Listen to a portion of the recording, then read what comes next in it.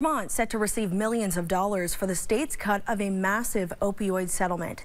Vermont Attorney General Charity Clark announced today drug makers Teva and Allergan, along with CVS and Walgreens, have agreed to a multi-state $17.3 billion deal. Vermont will get $46.4 million over 15 years. That money is expected to start flowing to state and local governments by the end of this year. The settlement also requires Teva's opioid business to help prevent all opioid marketing and ensure systems are in place to prevent drug misuse. Allergan is prohibited from selling opioids for the next 10 years. CVS and Walgreens have agreed to monitor, report, and share suspicious activity related to opioid prescriptions.